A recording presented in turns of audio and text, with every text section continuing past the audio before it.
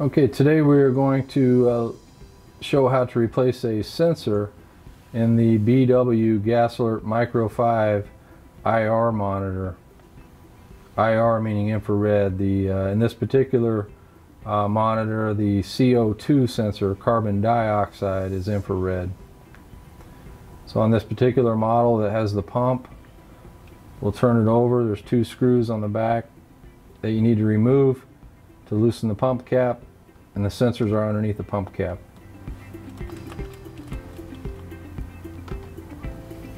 Loosen the two screws on the back, and the pump module cap should come off like that to expose the sensors inside. Again, this is a 5-gas monitor the way it's configured. It's the oxygen sensor, LEL combustible gas sensor. This is the infrared sensor in this particular model, carbon dioxide. And this is the dual tox COH2S sensor. It's one sensor that does two gases, carbon monoxide and hydrogen sulfide.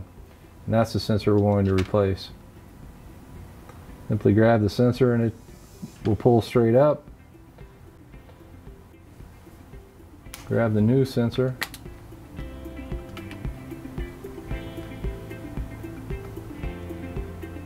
Some of your sensors will have a spring on the bottom.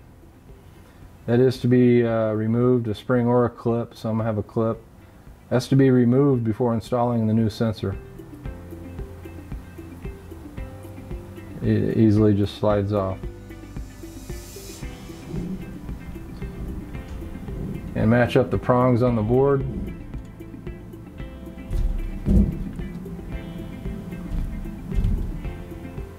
Drop the new sensor into the slot. You do want to let the monitor sit 30 to 60 minutes to let the new sensor warm up. It may take longer than that. That's usually a long enough time to let the sensors warm up.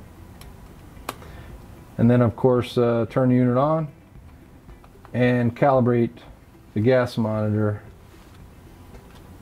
whenever you replace a sensor.